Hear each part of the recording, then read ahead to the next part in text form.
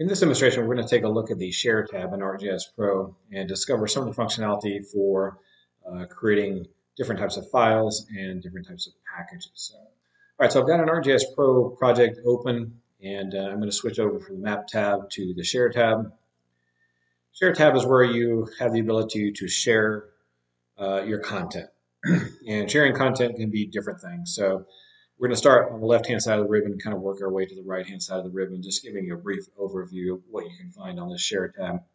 Starting with the Package section, there are a number of buttons here that allow you to create different types of packages. Now, let's talk a little briefly about what a package actually is. Right? A package is a single file that's been compressed, and the contents of that file include both data as well as properties about the layers or other content that you are including in the package.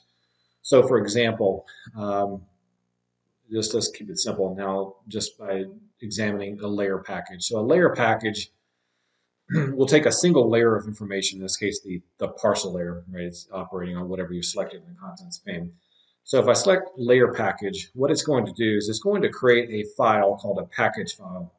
And that package file is going to contain all the data for that parcel layer, as well as any properties for that parcel layer. So that would include things like the symbology for the layer, any properties like definition queries or scale defined ranges, labeling properties, right? All the information that you include with that layer will be included with the package that gets created. Now, these package files get quite large. Of course, it kind of depends upon the underlying data set, but because you are creating a copy of the data set to include with the package file, these files tend to get quite large. So they're not going to be, when it comes to sharing, you're not going to probably send these via email. You're going to probably put them on some type of network drive for downloading, or perhaps a cloud sharing service like ArcGIS Online. But they provide a good way of sharing the full content of what you're working on with other people. So a layer package involves a single layer of information. A map package would take an entire map. So in this particular case, I've got several layers here in a base map.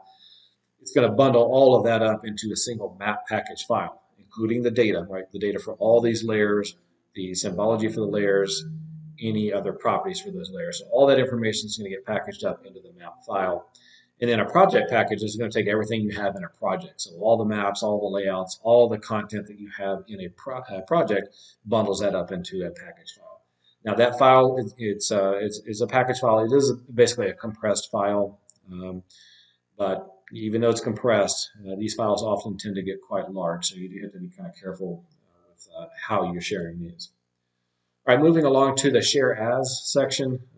This is a set of tools that allow you to create web services. So you can create a web map. So for example, if you want to take this entire map, publish that out as a web map to ArcGIS Online or ArcGIS Enterprise, it would allow you to take that map and all the contents of that map and publish it up to either Enterprise or Portal or ArcGIS Online. And then web layer, of course, can be used to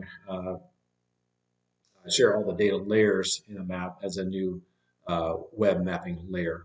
So it's a layer of information, even if it contains multiple feature classes in the contents pane. I'll kind of skip over some of these and move on to the Save As section. And we're looking primarily here at a couple of buttons here, the map file and the layer file. A layer file differs from a layer package in that a layer file is going to be a single file, just like with the package, but there's not going to be any data in that file.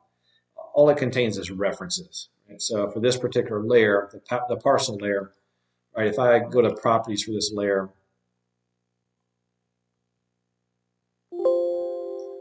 and I go to source, you'll notice that my source in this case is coming from C Student Intro Arc Pro databases GIS.gdb. And there's a parcel layer that's part of that GDB. So the layer file that you create under Save As would contain a reference, right, to the location as specified right here, right? But it's not going to contain the data, right? So it does not replicate the data like a layer package does, right? A layer file simply is a single file, very simple file that contains a reference to where that data resides. And then it also includes the property information, so the symbology and any properties you may have defined. All that information will be written there as well. And then a map file will take everything that you have in a map and same idea, right? It's going to create a single file with references to all these layers, how you've symbolized the layers, any properties you've defined for the layers, and it sends that information out. So these files tend to be fairly small, especially compared to a package file, and that's because it doesn't contain the data. Moving under the output, this is where you go to print your map, send it to a printer or a plotter, export your map to things like PDF files or image file formats, and then capture to clipboard. Allows you to capture that map to the clipboard and then paste it in some other application. So, for example, maybe you want to paste that map into a PowerPoint presentation. That would be applicable for that. Now, the last thing I want to show you is how you go about importing one of these files if you should happen to receive it. And we're going to focus on map files here. So let's say you've received a map file from somebody in your organization or perhaps external to your organization, and you want to load that map file so that you can see the contents. So the way you do this is to go to the Insert tab, and then there's an Import Map button. Click that. What you're doing is you're navigating to the location of that map file. And you can see I have a mapx file. Right? That's just a map file that we talked about earlier.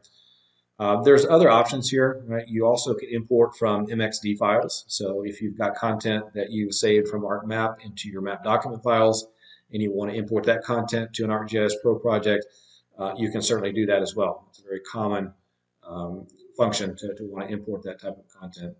But what we have here is a map file called sanitary sewer map, and located in this directory. I'll hit OK.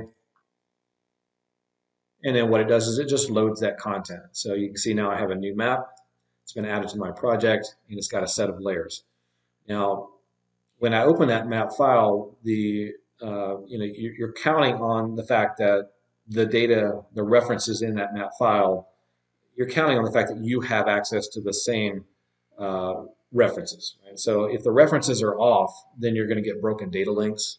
You've probably seen the little red exclamation points out to the right-hand side of the layers, indicating that you have a broken data link. So the key with layer files and map files is that the receiver of the layer file or the map file has to have access to the same data sets in the same location in order for everything to come across cleanly. All right, so again, all that's things that you can accomplish through the Share tab. There are other things here as well, but wanted to kind of focus in on the things that people use most commonly. And that includes packages, different types of files, printing and exporting, and then sharing to AGOL or to Portal or to Enterprise. So that is it for this demonstration. Thank you for joining me, and we'll see you next time.